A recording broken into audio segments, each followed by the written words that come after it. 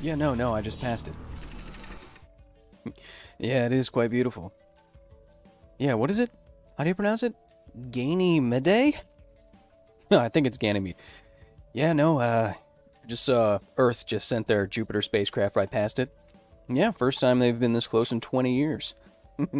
Yeah, no, if you look close, yeah, no, totally. If you look close, you can see a lot of amazing artifacts from the history of this moon, which is larger than any other moon in the solar system. It's pretty incredible. It's larger than one of the planets, in fact. Yeah. Yeah. Oh, are you looking at my screen? Yeah, look down in the bottom, relative bottom of the of the moon there. Yeah, you can see this large impact forming the telltale sign of ejecta moving out in all directions there. You can see each one. I mean, it's a big moon. It's not a space station, but it is a big moon. I mean, each one of those pixels that you're seeing on Ganymede right there, first time we've seen it in 20 years, each one of those pixels is about a kilometer across. Yeah, no, do you know what's even more? Do you know what's even underneath all that argent crust you're seeing there is an ocean we suspect that is 900 kilometers deep. I know. Can you... What's that? No, I don't think Jeff Bezos is going to make it all the way out here. I know. It does kind of look like his head. Yeah, no, I'm not... I mean, hey, good on him for being... for volunteering to be one of the first ones on the ship, but I don't really care too much about that. Do you know what I care about? Bugs. Welcome to office hours. What? Oh, no, I'm talking to a bunch of people. Bye. I'll be right back.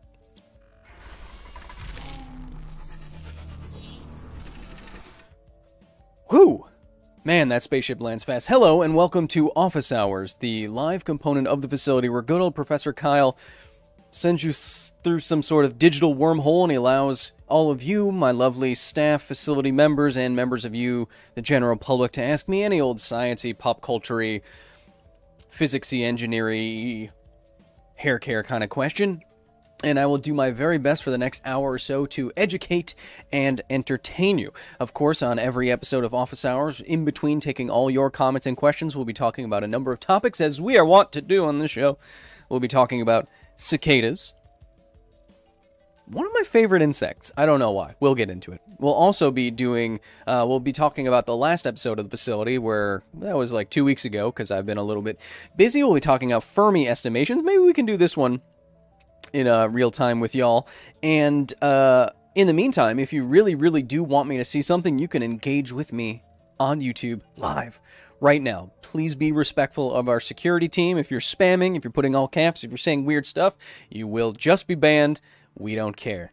But if you really, really, really want me to see something, you can try Super Chat, as you're seeing all these lovely facility patrons trying. Chris Sparks with 1,000,000 pesos. Trying to flex on you with 1,000,000 pesos, Chris Sparks, every week, coming in like a maniac. Elizabeth Calvert with the 50. Hey, Science Kyle. I think that's redundant.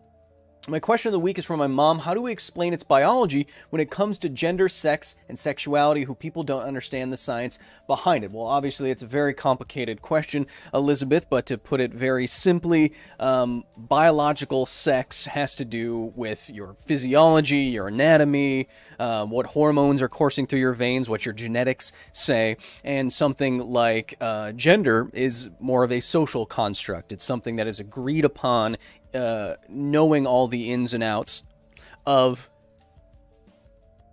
your biology that you were born with, but it's not always a binary thing. In many Western cultures, it's a binary thing, but in many non-Western cultures, it's a quaternary thing, or a there's a lot of them.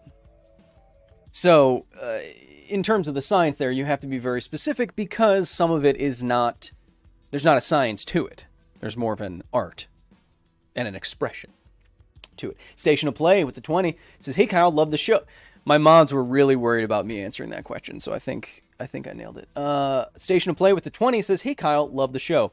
Hey, thanks for typing that so I can read it. How do you feel about the combination of scientific accuracy and science fiction elements of the Futurama series? I've always found it interesting.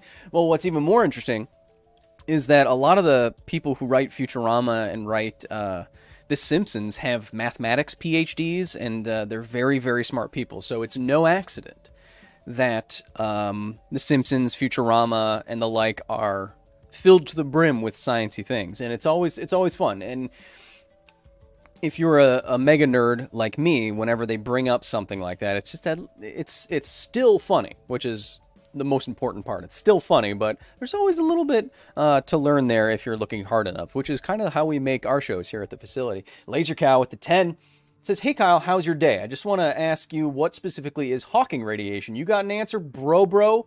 They didn't say bro. I'm doing all right. I'm feeling a little jittery, a little tired. That's why I have game fuel. It's victory in a can. I drink game fuel because I wanted to try it. I'm tired. I'm real tired. Last week, what did we do? We flew to New York, and we saw something that you can't see anywhere else in the world, and we made a video about it. It should be pretty cool. But Hawking radiation is the radiation that is supposed to be emitted by black holes as it goes through its life cycle. Stephen Hawking, what he's really famous for, is postulating that eventually black holes evaporate. How? Well, at the boundary, at the event horizon of a black hole, suppose, in your mind, that two particles pop into existence, as we know can happen. A particle and an antiparticle, virtual particles, pop into existence. But one pops in on one side of the boundary, and one pops in on the other.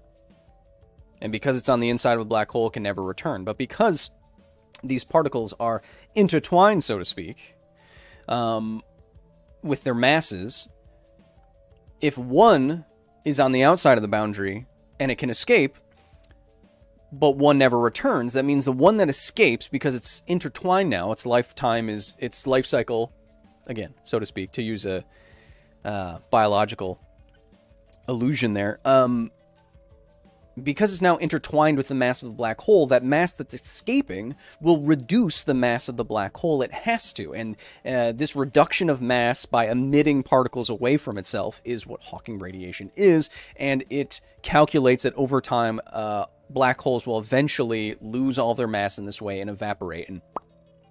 But the rate is so slow because it's based on mass and radius and that kind of thing. And black holes are very, very heavy. The timelines on some of these things are like trillions of years. JPotter14 with the 50 says, "I've got nothing important to say, just simping for science." Whew. Classy. Jay Evergreen with the Australian $40. Hey Kyle, your thoughts on Hans Asperger, and we saw your and what are your thoughts on Hans Asperger? And also, we saw your hot girl post over the weekend. I'm wondering if you've explored your gender at all. Love the show. Hope you're doing well. Well, Pride Month is fun for these questions. I'm straight. It is about how much I've looked into it. And you know what? There's some complicated. Oh, do you know what's easier than talking about this? Bugs. Come on now. Don't make me say things about myself. I don't want to. Anyway. Cicadas.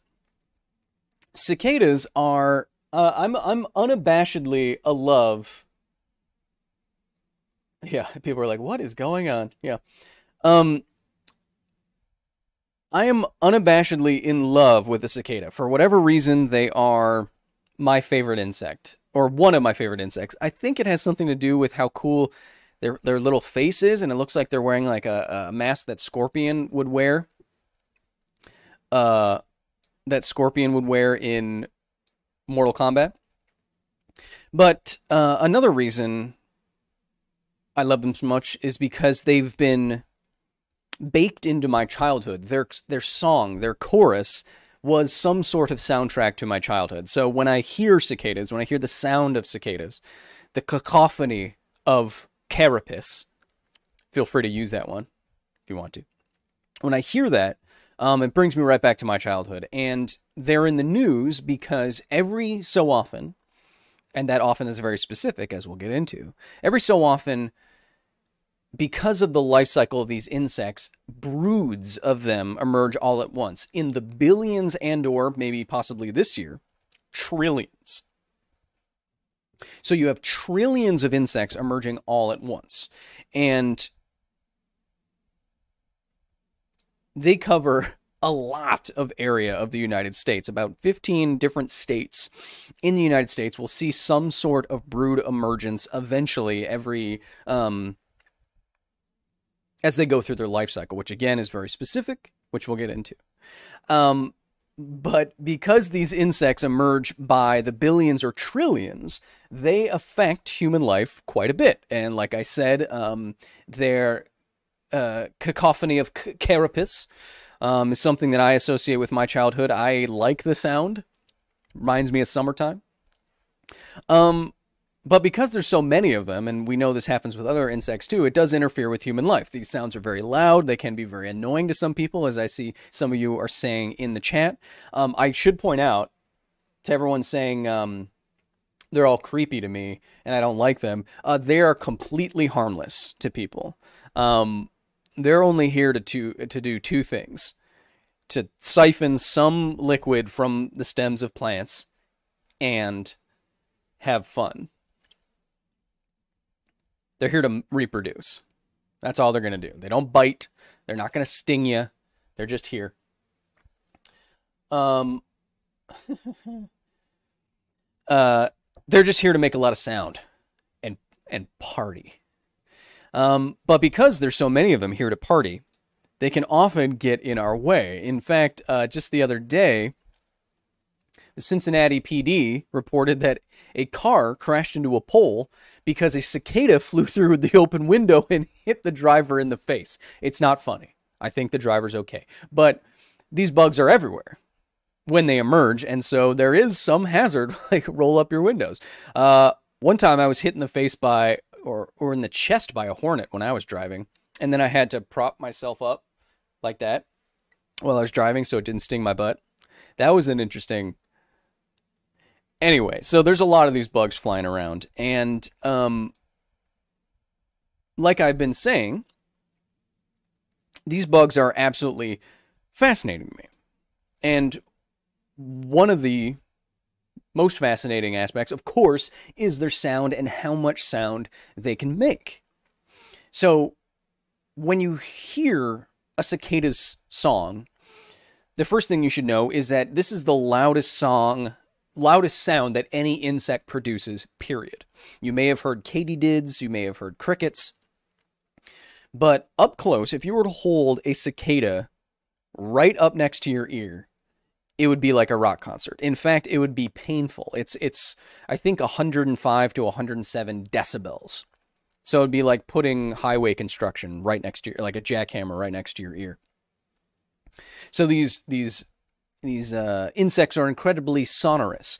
Now, I bring up katydids and crickets because cicadas, to be this loud, they make sound in a different way.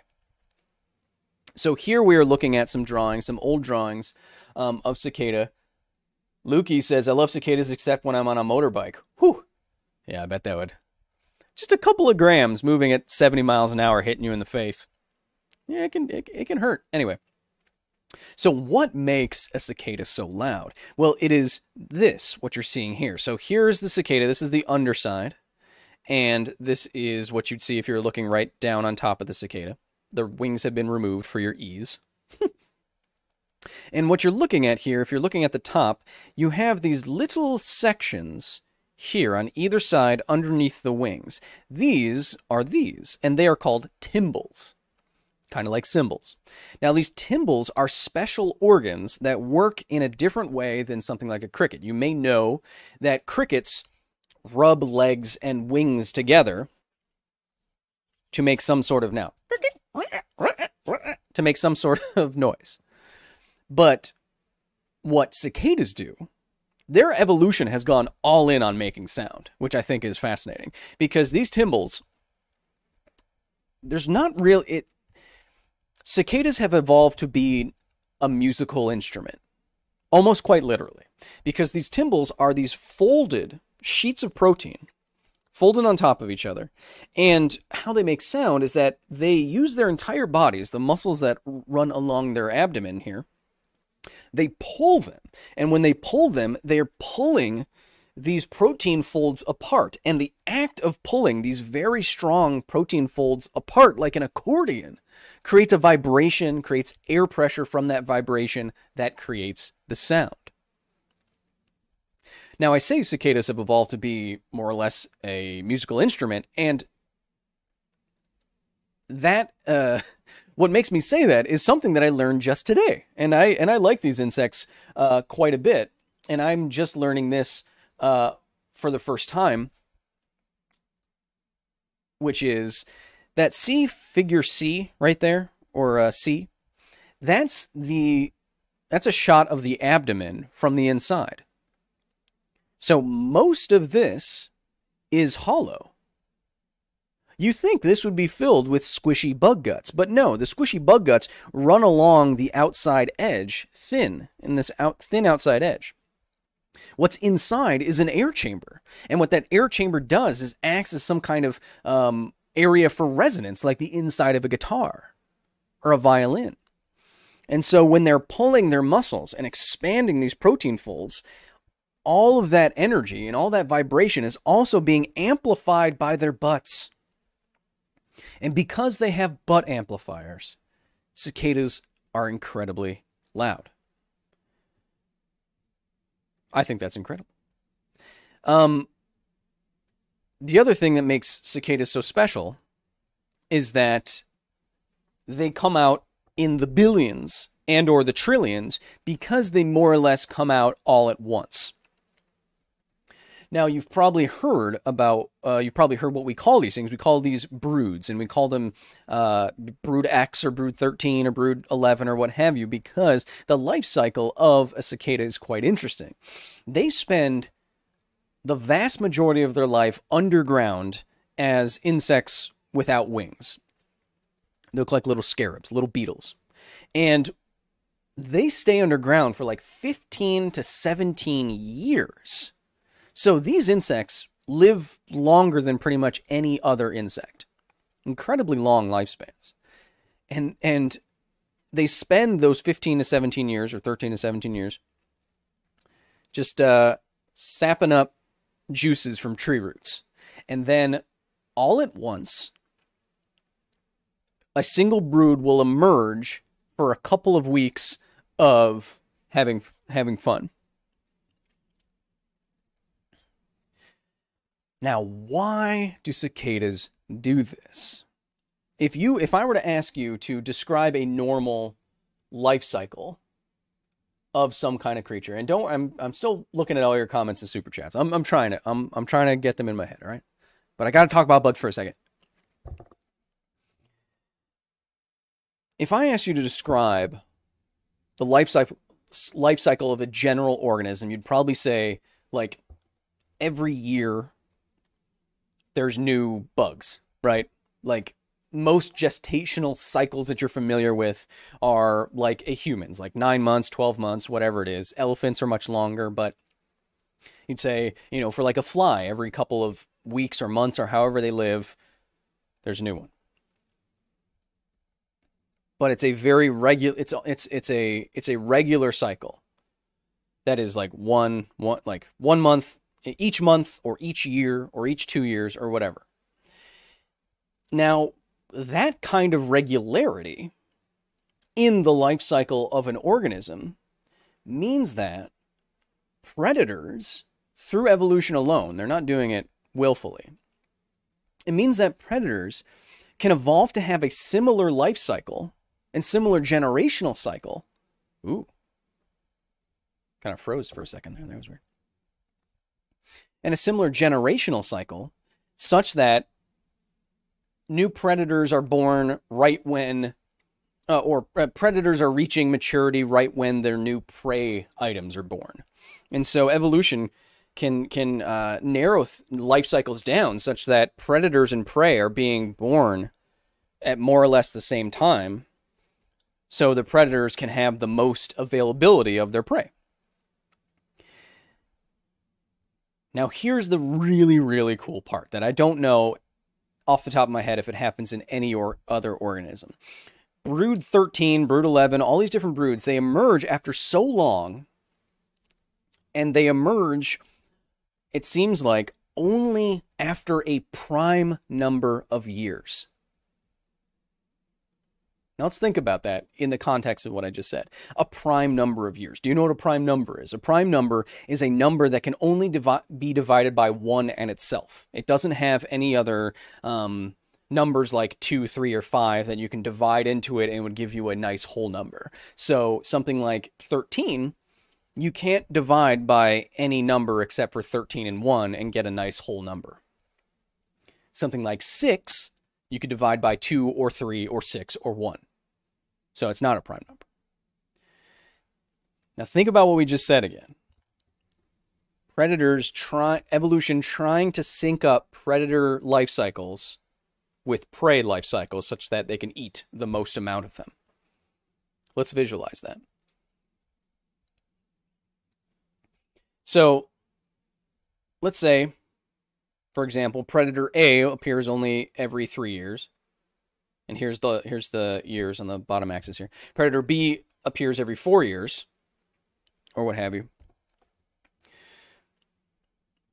Look how hard it is, because there's no numbers that can be easily multiplied together.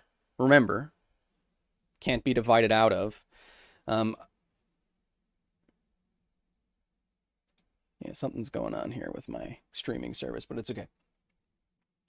What was I saying?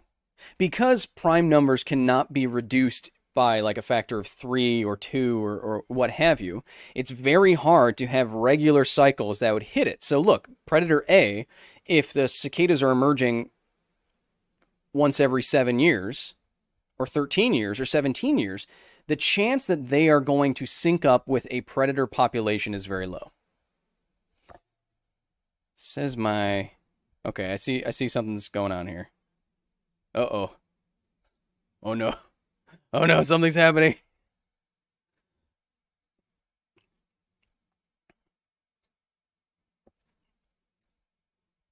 Let's try to get back.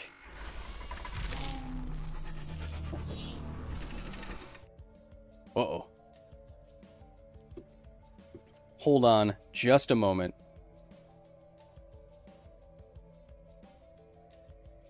So we can eliminate some of this hitch in our giddy up here.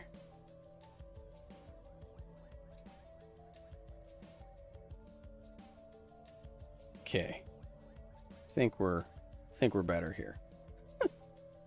Anyway, so the secret of the cicada, a lot of it is that by having these broods that only come into being by the billions or trillions every prime number of years, we think, we're not sure, you can't really prove it. Oh man. Oh man. Yeah, it's going. Cicadas are taking over my stream. Cicadas are taking over the stream. Oh no. Why is my encoder overloaded? Don't know. I don't know. But it's not great. Whatever's currently happening. Anyway. So you can't prove that they are, that's the exact reason why this evolved. It's very hard to prove any evolutionary anything. But it's absolutely amazing to me that the loudest insect on Earth is unknowingly taking advantage of mathematics to ensure that it survives. And not just, that's one possible evolutionary adaptation. There's another one where another one could explain their huge emergence numbers, that they just birth so many of them so that even with predators syncing up their lifespans or life cycles or generational cycles, there's just too many of them. There's just too many and they can't eat them all, and so they survive. That's one way through it, huh? Just make enough babies that you can't eat all of us. And that's what I have to say about bugs. I gotta... Yeah.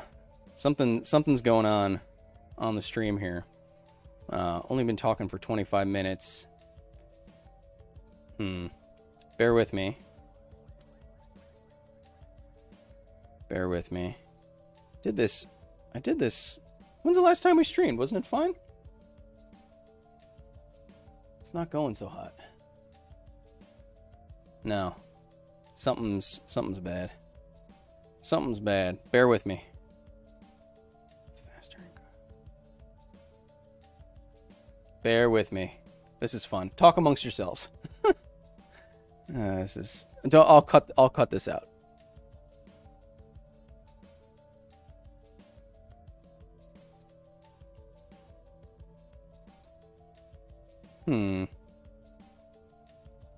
One second. I got it. Kristen Wegner says, Kyle, love the show. Kyle, love the show. Happy Pride. Simping for pride and allies from a polyamorous, pansexual, trans woman, unicorn swinger. Whoo! That is... Sounds like a party.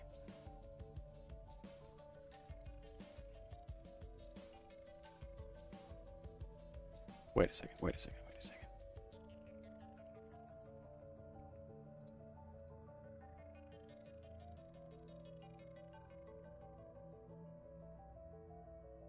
Low latency? Is that what I want? Jay, is that what I want? Do I want low latency?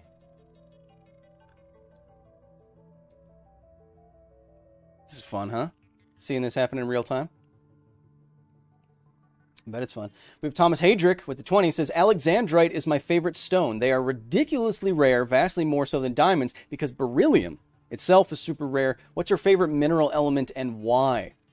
I like Fordite, which is a big chunk of paint and layers of paint that were laid down in Ford automotive factories over a number of years. And automotive engineers working at Ford used to take them home and shine them and make them into jewelry for their wives. And it's also very rare because it's not produced anymore as they changed the painting process. Matt Creel, 95, says, hey, so did the One Ring melt in the science lava?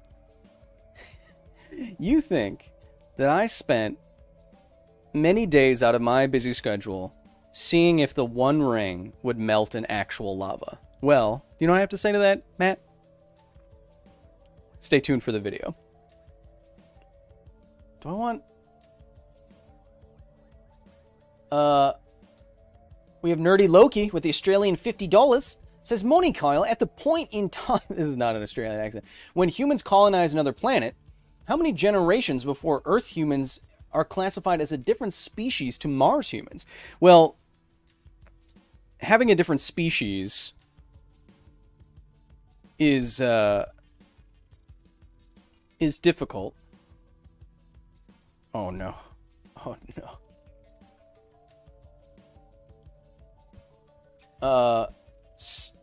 One way we define two different species is that whether or not that species can interbreed anymore with a different species. And so if you had two lion populations separated by some sort of climactic event, say they were separated by a rift in the earth caused by an earthquake, over time, if their genetics diverged enough that those two populations could no longer interbreed, we would say, genetically, that they are no longer the same species. So, what I mean is that you'd have to have zero human genetic intermingling with Mars humans for a very long time. And, you know, you think humans aren't going to go party on, party on Mars? I think humans will be if we become... Okay, let's see what my security team has to say. If we become a multi-planet civilization, there'll probably be a lot of traveling between planets, right? So, oh, wait. Yeah, what else do I have open here? There'll probably be a lot of intermingling between planets because we can already travel between planets. And if that's the case... Oh, yeah, close that. What's that doing? Oh, okay. Okay. Let's close all this nonsense then. Oh, no. Oh, no. Oh, I'm sorry the stream today is butt. I'm trying my best here. But there's a lot of nonsense I have open. I don't remember this ever being such of a problem. We're getting there. We're getting there. Maybe you have Chrome open? I have a lot of Chrome open. Is the issue. Okay, okay. Calm down. Calm down now. Calm down now. So to have two different species on two different planets, I think they'd have to be... Human populations would have to be separated for a long, long time, and I just don't know if that's going to happen. Realistically. So I think... Are we good now? Are we good now? I think we got it? What if I move around?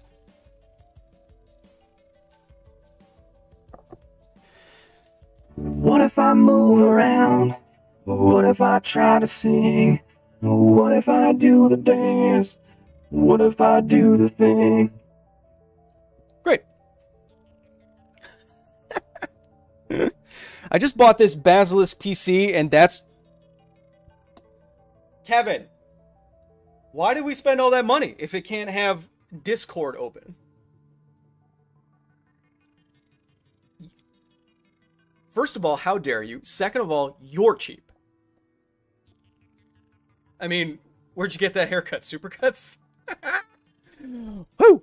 Okay. Wow. What a day already that we're having. So, Nerdy Loki, I hope that answers your question. Erica Schmidt with the 20 says, alert from facility monitoring sub-process WIMP. Oh, there's WIMP interactions with Kevin Unit 128 and Energy Conduit 83 Bravo. Gosh darn it, son of a gun. Yeah, get me Kevin Unit 128. I don't know. Well, okay, fine. You can see your own comments if you really want to. Give me Kevin 128. Yeah, there's been some weakly interacting massive particles that have been passing through his body. He's really concerned about it. What's that? Oh, he died? Oh, well, problem solved. Yeah, I know they're weakly interacting. Just there was a lot of them. Oh, man. Okay, so now that we're back on track, kind of, let's move on to our next topic. Man. Jeez. Let's try this. On the last episode of the facility, we went through, which was 2 weeks ago because I've been busy melting things in volcanoes, or not. Last episode of the facility, we talked about Fermi estimations and this one weird math trick, scientists hate me, to estimate anything. And this was named after Enrico Fermi, a legendary nuclear physicist and mathematician, and he was so good at estimating stuff back of the envelope, as they say, that they named the Fermi estimate after him. If you haven't seen the episode, please go back and watch it, but it's a fun, quick way to estimate basically anything with very little prior information. Estimate very technical things that you should have no business knowing off the top of your head. And we tried a couple of those at the facility, so go back and watch the episode if you haven't yet. But here's one I want to try with you in real time, just to flex our muscles a little bit. So flex our math muscles. I got a pen. I got some Post-it notes. How many US dollar bills does it take to equal the weight of a school bus? I now realize that I had a Chrome tab open with the answer to this that I didn't look at, which is now closed. But I think I remember what the answer is. All right. So we're going to try this. Now, remember what we're going to do to get a, what we're going to do to get an, Esh Daddy with the 25 says, Kyle, I just want to take a second to thank you for discussing ASD, autism spectrum disorder, and its impact on you. My son and I are on the spectrum and feel much better. And now we realize why we prefer Lego over people. Whew. I used to spend hours and hours with just a Lego set in my playroom as a kid. Like 4 hours alone just talking to myself.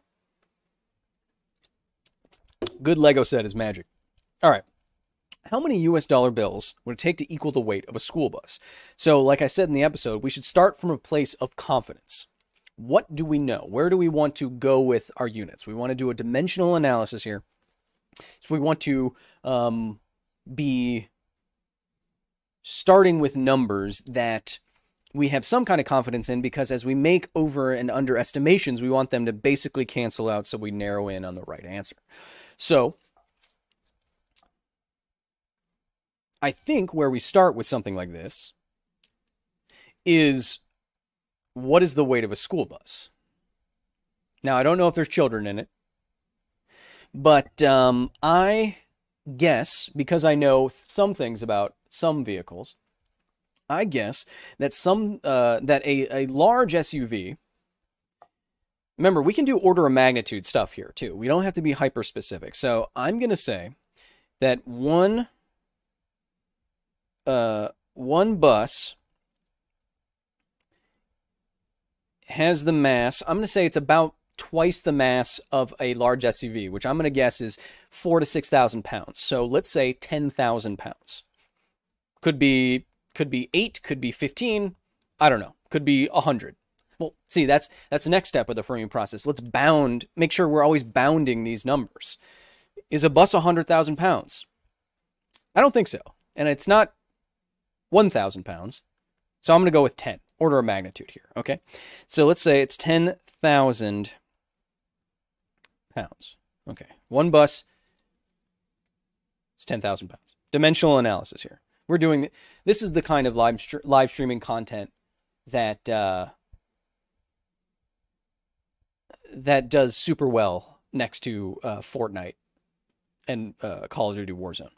So now, how many US dollars does it take to equal the weight of school bus? Now we have to estimate the mass of a single US dollar. Okay. So how much does a dollar weigh? Well, I don't have a dollar on me because I don't carry cash anymore, because I'm afraid of being mugged at all times, even though it's pretty much an irrational fear based on where I live. But I know that a paperclip weighs about the mass of 1 gram. And this piece of paper feels pretty close to a paperclip-ish. So when I feel a dollar bill, y'all, in my hand, it can't be more than a few grams. So I'm not going to say 1. I'm not going to be as specific as 5. Let's say 10 grams. Okay? So 10 grams. Yes, I know I'm mixing up imperial and metric units. Blame my engineering degree.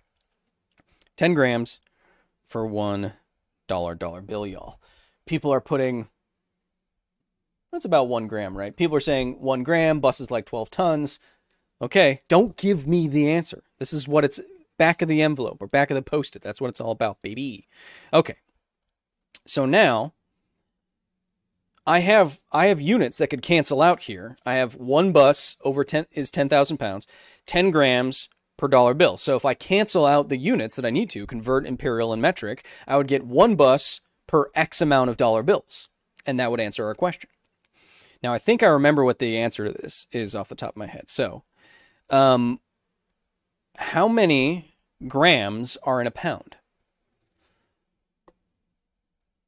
Oh, I know this. So, there's 1,000. So, make sure the units are canceling out. There's 1,000 grams in 1 kilogram, and 1 kilogram is 2.25 pounds.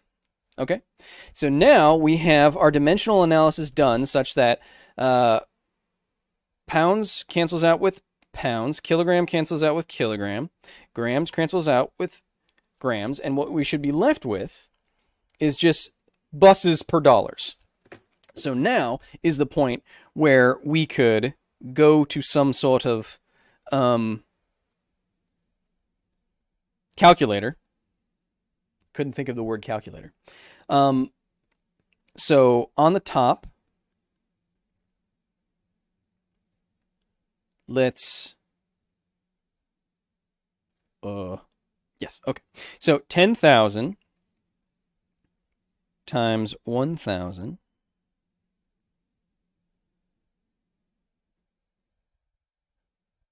and maybe it's 1 gram. It says 10 gram. 10 grams feels like a lot for $1. Maybe it's 1 gram, right? Don't be talking about my grams like that. She's a nice lady. Hey, calm down. Umaru, thank you for updating everyone on the units that we're doing so far. Maybe that's more like 1 gram. Okay. No, that's fine. That's fine. That's fine. Okay. So now we have 22.5 over what? 10 million dollar bills.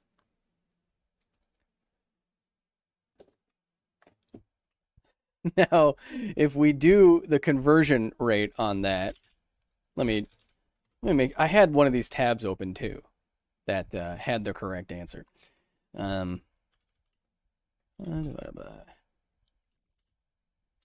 This is the kind, look, again, this is the kind of streaming content that's, you know, incredible. It does so well against Among Us.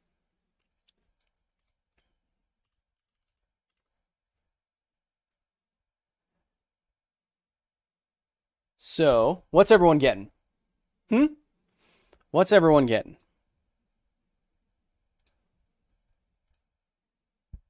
I want to see if I can quickly look up wherever the heck my history is. I don't use Chrome because I don't trust it.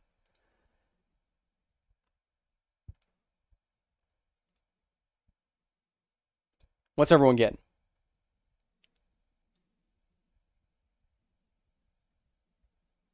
Oh, I found it. Okay, so what was the answer to this? The answer... Okay, so this person put the bus at 10,000 pounds, just like I did. And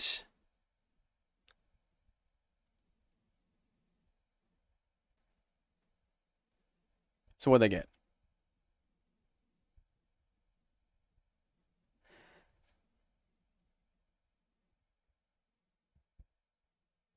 $10.3 million. I got about 10 million. What'd you guys get? Javad Crusoe, 10 to the 7. That's 10 million. That looks so, yeah, it looks like 10.3 million or so is the correct answer. I think I did something backwards, but yeah. 10.3 million is what the answer got. I see answers of 11 million.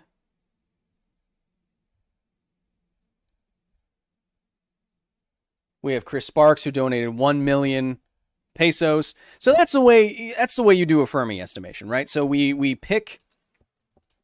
start from a place of confidence, and we make reasonable estimations, canceling out units that we want to know about to get to the correct answer. And that's what we did on the last episode of the facility that I'm about to show you. Somewhere. That's not that. Today's... Ooh, look at this. In real time. Look at that. That's fun. So on the last episode of the facility, looking through some of your comments, Ryan M. said, whoever gets the best comment here, I'm making you an honorary member of the facility, all right? Ryan M. says, I love how the Drake equation... You guys can't see Ryan. I love how the Drake equation is simply a Fermi estimate jumbo-sized. Yes. The Fermi estimation The Drake equation is just a Fermi estimate. You take how many stars in the galaxy, how many stars in those galaxies have planets, how many of those planets might be habitable for life, how much of that life growing up on those habitable planets are going to achieve intelligence, how much of those intelligent populations are going to achieve space travel, that kind of thing. That's a classic Fermi estimation. Jason Guppy says, as a middle school science teacher, I use Fermi estimates all the time to answer crazy questions from my students that I have no way of 100% correctly answering on the fly.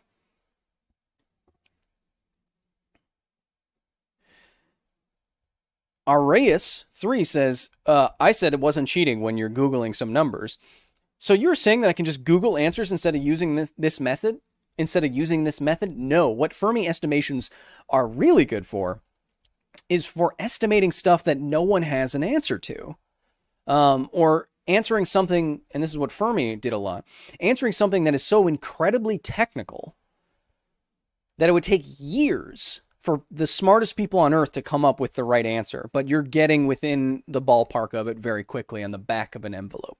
So the good example of this was, as I said in the episode, ripping up pieces of paper, dropping it in front of the blast wave of the Trinity test, the first nuclear detonation, and estimating within a factor of 2 what the actual yield strength of that bomb was. It took weeks or months to actually calculate what it was, and he got within a factor of 2 in moments. That's why this is strong. When someone does a back of the envelope calculation, this is what they're doing. Josh the Weirdo says, when you said you stood next to a large dump truck before, is that because ARIA is thick? Yes.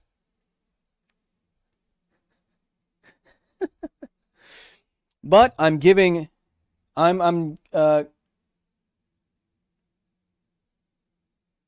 Metal Kitty, if we were to do a Fermi estimate for the amount of donations Kyle gets per live stream, I'd say it's somewhere between $500 and $10,000. Bound the problem. But for this peer review, I'm giving it to B Whoop, who says, Kyle, you are actually closer on the NBA question if you're counting the points scored in a normal season. The last 2 seasons were shortened due to COVID, so the totals were lower, but 2018, 2019, there were about 275,000 points scored. I know the point is just getting close by Fermistimating. I don't like that. I do, actually. Fermistimating. But gotta give you the credit you deserve, you total sports guy. Love the channel. Keep it up. B-Whoop, thank you so much for your comment. I didn't even know that because of outside factors like the pandemic, I got even closer in my estimate than I even thought was possible. And for that, you are now an honorary member of Facility B-Whoop. May I just say, whoop whoop. Fantastic. Kevin, you got his plaque, right?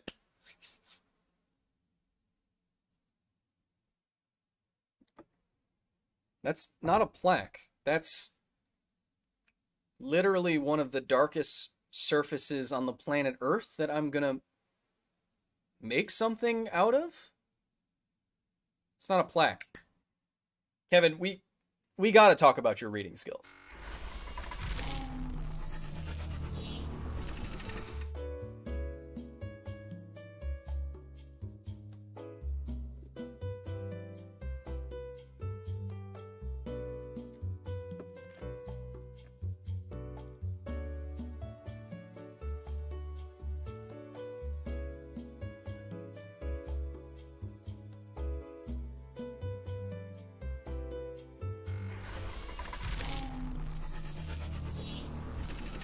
No, it's not Vanna Black, actually. William Bauer, the 10, says, if humans manage to create true VR similar to the Matrix, do you think time in VR would move slower relative to your physical body? Could this be a potential way of increasing your perceived life? To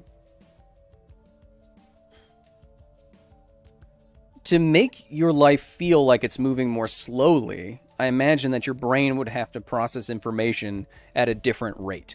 And so what the Matrix is doing is just feeding you information. It's not determining how quickly your brain interprets that information, right? So, for example, the Matrix may make it seem like your world is moving in slow motion, but you wouldn't feel slowed down, right? That's a complicated question. I don't know. Off the top of my head, it doesn't feel like that's correct, but I don't know. Brian Murray with the 25 says, I'm back from the Vodlands. Would breathing for speedsters be different than for normal people? Like, would breathing be painful for someone traveling at those speeds? I'm going to go ahead and guess yes, absolutely. I like the speedsters who wear like the Flash or whoever. He doesn't do it, but characters that wear gas or respirators. Because have you ever leaned your head out of a window when you're on the highway in a car? Hopefully you're not driving.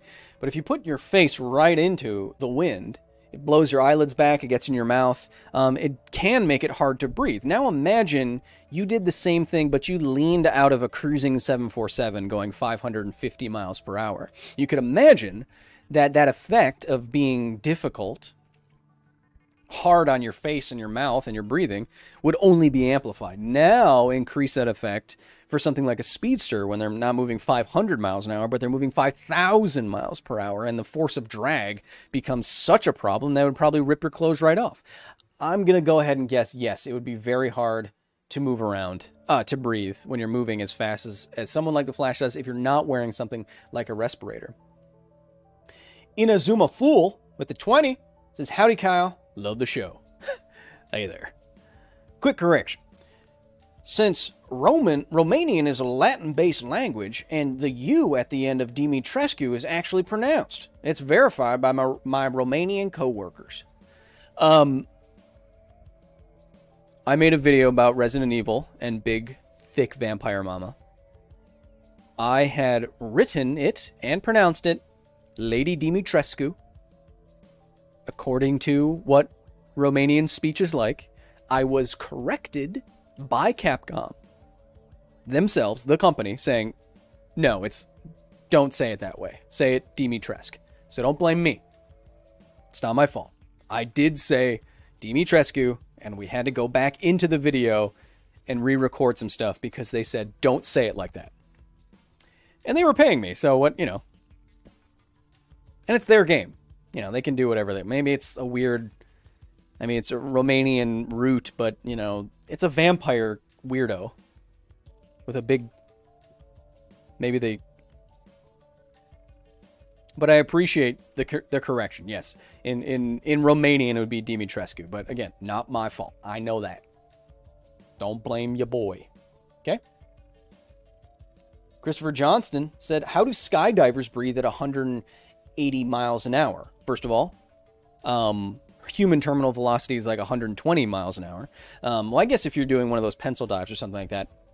But again, I think there's some labor involved with breathing while you're skydiving, for one. And for two, again, we're not anywhere near the speed that speedsters go.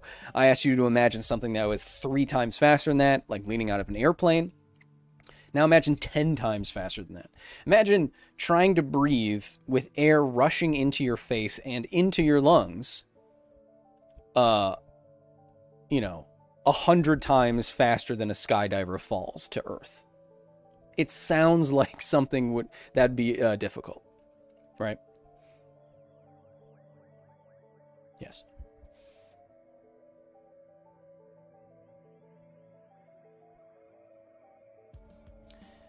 Denerva 1G1 says the U in Dimitrescu might have been dropped as it may sound offensive in some languages and they wish to have good marketing penetration. I see what you did there. Don't do that.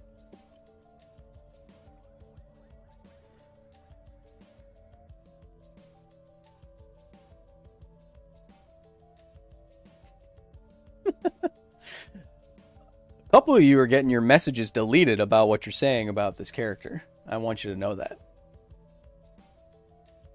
Okay, Anthony Robbins has an actual answer for us. Been skydiving, there's definitely effort involved in breathing. Yes, again, so if we are talking about breathing at the speed of the Flash, or the velocity of the Flash, without a mask on, without like a helmet on, it sounds like it would be a lot of effort. One of those small things you don't think about unless you're actually thinking about what you're trying to think about. William Bauer with the 5 says, follow up to my previous question, Would your brain be able to process things faster if not limited by a body?